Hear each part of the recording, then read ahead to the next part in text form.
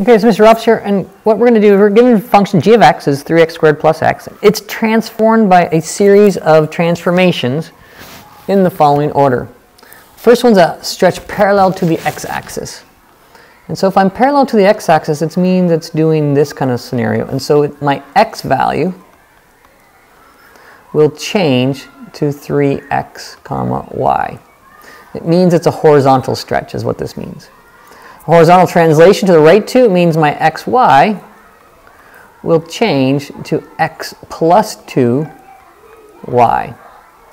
Then I change to a vertical translation. So my vertical translation means my xy, well, it's going to go, my x stays the same, but my y coordinate increases by 1.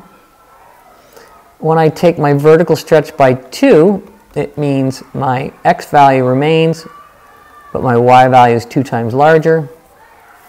And then a reflection over the x-axis, I always have to think about that to make sure I get my signs right. I know this value reflects over the y-axis, so my x value changes to a negative. And so when doing this, we have to recognize that my horizontal transformations are independent from my vertical transformations. Even though I'm going in this order going down, the blue ones affect the x's, the horizontal, and the green ones affect the y's. And so I'm going to start my image point for x, I'm going to call u. This is my new x value. So my old x, what I'm going to do is I'm going to take it, I'm going to multiply by 3 in this order, and then I'm going to add 2 to it.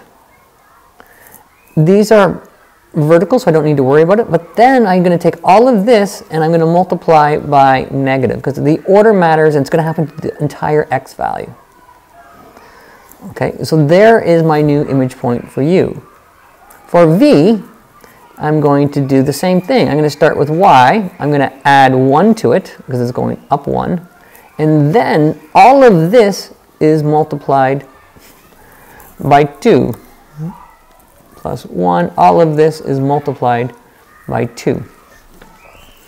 And so, if I convert this one, I'm going to rearrange the equation solving for x. I'm going to subtract the u, which gives me 3x plus 2, subtracting the 2 and divided by 3. Subtract 2, divide by 3 is equal to x. And then similarly with the y's, if I rearrange this, I get a half v minus 1 is equal to y. And I'm going to take these x and y and plug it into this equation here. I know y is 3x squared plus x. My y, I substitute y is equal to 1/2 v minus 1. Is equal to 3, and now I just do the algebra. I substitute this in, negative u minus 2 over 3 squared plus a negative u minus 2 over 3. And I'm going to start to do some algebra on here. I'm going to keep this 1/2. I will add 1 to this side, moving it over. This negative, I can factor it out, square it, it goes away, and so it's going to be 3u plus 2 over 9 squared, and then it's going to be minus u over 3 minus 2/3 plus 1. Half v is equal to, so I'm going to get u squared, double the product for u, plus 4. Each of these are divided by 3, minus u over 3 minus 2/3 plus 1. And so if I collect like terms, I know I have u squared. This and this is 4/3 minus 1/3 is 3/3, so that is plus u. 3/3 is 1. 4/3 subtract 2/3 is 2/3, plus a 3/3 is going to be plus 5/3. Multiplying by 2, v is equal to 2u squared over 3 plus 2u plus 10 over 3. And so I know my equation is going to be 2x squared over 3 plus 2x plus 10 thirds. And this is my new transformed equation. When I go through this series of transformations, I end up with this equation. And graphically, I've taken the liberty to go through the graph and graph them both. Here's the original, the red one. Here's the transformed one.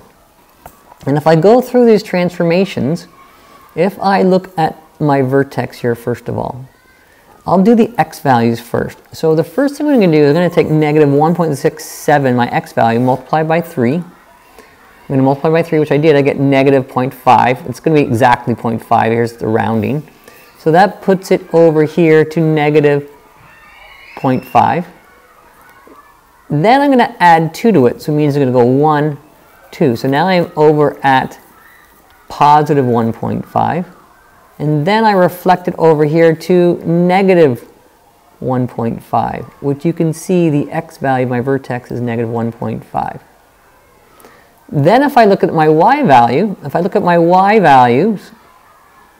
I know the first thing I'm going to do to this vertex is I'm going to add 1 to it, which will put me up to here.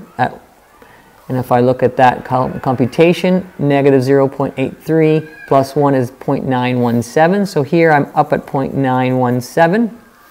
And then I take that y value and I multiply it times 2, which you can see I did here, which gives me 1.834. So it goes up here to 1.834, which is my vertex here. And so my vertex has clearly gone to here, and so you can see the transformation works. If I want to highlight the x-intercepts, I'll do the horizontal parts for the x-intercepts. If I multiply the 0 times 3, I get 0. This is 1/3. Negative times 3 puts me over to 1.